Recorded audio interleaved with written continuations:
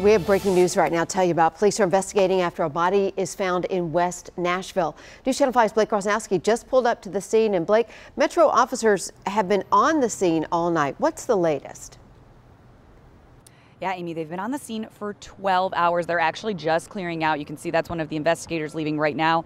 You can see that other crime scene unit is just about to pull out from this home here on 51st Avenue. We are right at the corner of Delaware Avenue, right next to a MAPCO gas station. And again, 12 hours on the scene, which is obviously a lengthy amount of time for crime scene investigators to be out here looking into this. They were called out originally for a welfare check, and that is when they came here and determined that they needed to investigate further. Now, at this point, they could not confirm with me whether or not this may be suspicious, who the person may be, whether or not it's a man or a woman, how old they may be, the circumstances for why they were called out for the welfare check. They said that they have to remain tight-lipped on all of that at this point. So we are working to gather some of that information and trying to confirm with other investigators what may exactly have happened and why they could be taking so long here on this crime scene. Again, though, they did just clear the scene, so hopefully some of those details coming to us shortly. And as soon as we know more, of course, we will bring that to you live on the air as well as on newschannel5.com.